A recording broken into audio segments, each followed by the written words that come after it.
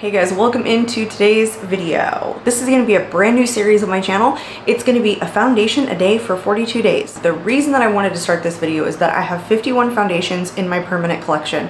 It's the number 2 item, maybe number 1 right now, of makeup that I really like testing. I'm really into testing new foundations. It switches back and forth usually between blush, eyeshadow, and foundation, my 3 favorite makeup categories, probably a lot of people's favorite makeup categories. But 51 foundations is just too much for me to have in my collection. I recently did a makeup declutter, and I will link that up in the cards, where I went through my whole collection and I decluttered, breaking some of my makeup into 3 different categories: keep, declutter, and then I made up a third, which was items that I want to keep for reference but I'm going to take out of my permanent collection and move into the closet, where I keep makeup that I think is popular, relevant, things that I may want to reference in future videos but that I don't want to use in my personal everyday life. But I did not do that with foundation. And recently I've gone through a really big skin change. In the last 8 months to a year, I have gone from really dry skin to very oily skin, and a lot of foundations that used to work for me that were more on the dewy natural finish side just aren't working these days. So I'm grabbing and loving more matte foundations. So some of my foundations in my collection predate my skin change. So the reason for this series, I don't want to just declutter foundations based on memory. I want to retest a lot of them because some of them are pretty expensive. Some of them I may re-love, some of them I may not like or may not work for me now, and it's time to make that determination. So while I have 51 foundations in my collection, this is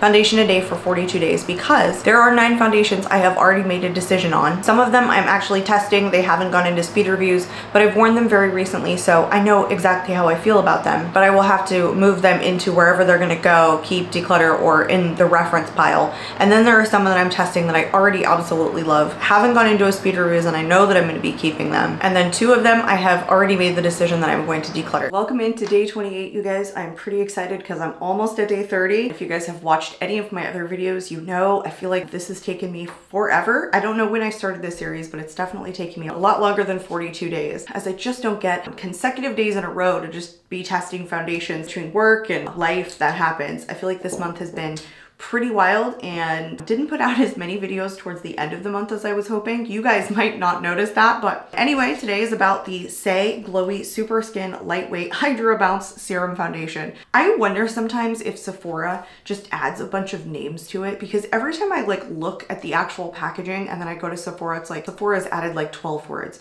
So it's called the Glowy Super Skin Foundation on the bottle. I picked this one today because we're still in pretty dry weather, and foundations like this I'm getting away with just a teensy bit more right now in terms of longevity on me. So I had like the more hydrating ones kind of grouped together, and I thought if I'm gonna wear them and they're not just gonna slip off of me, I better do it now. I don't remember much about this at all. I know that it's supposed to be hydrating. I know that it's supposed to give a natural radiant finish. I just don't remember what it looks like on my skin at all. This did launch, I think, this year. So for me, whenever I tested it, I probably had pretty oily skin, but I cannot remember whatsoever. So let's get into talking about this, and then we'll get into application. So I told you guys the full name is the Saie Glowy Super Skin Lightweight Hydra Bounce Serum Foundation. It retails for $46. It comes in 36 shades. I have the shade 7, which is listed as light with neutral undertones, but it definitely looks too dark for me.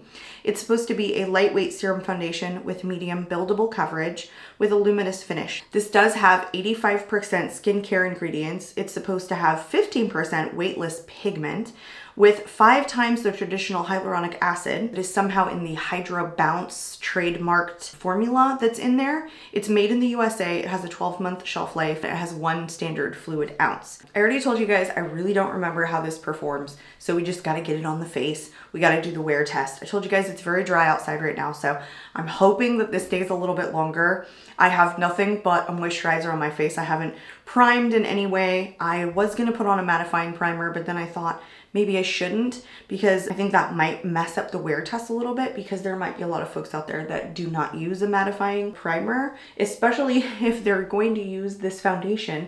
It's likely that it's gonna work best for people with dry skin. It's kind of where I'm going with this. So we're gonna start with that much. I'm going to just use a brush today. I felt like I would soak up too much of the radiance if I just used a sponge. So we're just gonna use the brush, and we're gonna go into the left side.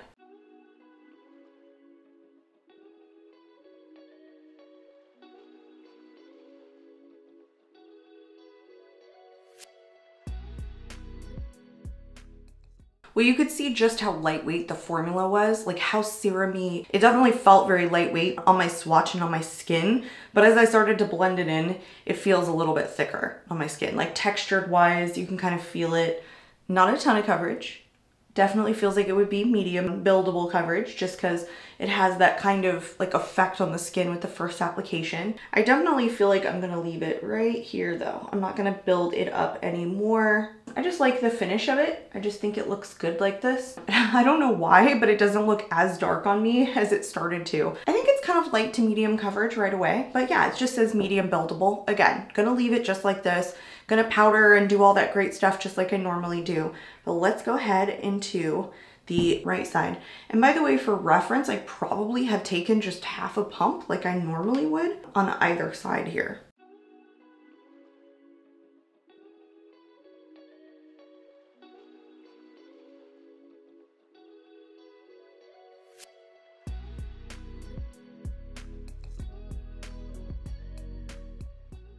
It definitely feels heavier than it looks, you know? Just because I feel like it's extra dewy, it's extra radiant, so that tends to feel heavier on my face. I feel like those are a little bit more radiant in finish, tend to feel a little bit heavier on me. That's not always the case, but when it's this dewy, I feel like that tends to be true. So far, it's extra dewy. Doesn't feel super lightweight. I like the finish. It's not doing any weird things like close up so far, so I like that. By the way, I feel like shade 7 was too much. Like light with neutral undertones is not where I would have put shade 7. I feel like shade 7 is too warm. So I feel like with this foundation, I would definitely go lighter. Just lighter than you maybe normally would. I feel like I'm somewhere in between fair and light, because every time I get fair, I don't like the way it looks on me. Every time I get something that says light with neutral undertones, for whatever reason, it ends up being too dark, I think. And then, yeah, I would just like to be somewhere in between. I don't know what foundation is my perfect shade match, but anyway, I definitely feel like you can see the warmth in this one. So let me go finish the rest of my makeup. We'll come back and we'll do one final check-in before the wear test. The makeup is on. I think I like the way that it looks so far. I took away a lot of the dewiness with the powder, and all I did is really just powder my T-zone like I normally do, because if I don't, we can't do a wear test because it'll be gone in like 5.5 seconds. But so far it feels good. It doesn't feel as heavy as it initially did, and I don't see a ton of dewiness right now because I put powder products really on top of my cheeks, and I've powdered my T-zone and all that good stuff. So I like the way that it looks. I don't feel like it looks too heavy. I feel like it's true medium coverage. Anyway, here's what it looks like, you guys, all done up. I'm gonna go about my wear test. I will show you guys what it looks like in natural light right away, what it looks like at 4 hours, and I'll see you back here when I'm all crumbed up at the end of 8 hours. Welcome back to 7 p.m. you guys. It's been about 9 hours. I'm doing a check-in for 2 different wear tests, a new concealer and then this foundation. I actually thought this held up a lot better than I thought it was going to. I thought it was going to come off pretty quickly, but it has broken apart on my nose, on the left side, on the right side. You can see it's like heavy, cakey around my nose. I also noticed that at the 4-hour mark. Let me jump right into showing you guys what the footage looks like right away in natural light. I feel like it looked pretty good, halfway decent. At the 4-hour mark, I came back and I hadn't even looked at myself in the mirror before I did the check-in, and I immediately saw like it had come off on my nose. It was like breaking apart on my nose as well. I feel like that's my key indicator. How do my oils break up the foundation? Because my oils are coming through regardless. It's just, will it break up the formula in a way that's super noticeable? And it's always gonna be my nose, because that's the oiliest part of me. But even in that 4-hour check-in, it was like off of my chin also. When I say that it held up better than I felt like it was going to, I feel like I see the foundation on more parts of my face and like less dewy in areas where I tend to get more dewy. So I feel like it held up, but that also could be that it's a colder day and I really wasn't sweating like at all. So that also could be part of it. However, I was outdoors. I was like paying bills, you know, so I was like touching myself, you know, all sorts of stuff like that I normally do. So that was all there and involved. I just don't think that given my current skin type, that this is something I would find myself reaching for, given that it breaks up under my oils in the way that it did. I'd be interested to see what it would work like for me if I had dry skin and I really didn't produce that many oils, because honestly I thought it was really pretty aside from it breaking apart on my nose. I'd love to hear in the comments if you guys have dry skin, like how did it perform on you? I wonder if I did the initial wear test on this foundation back when I kind of had drier skin than I do now. I cannot even remember.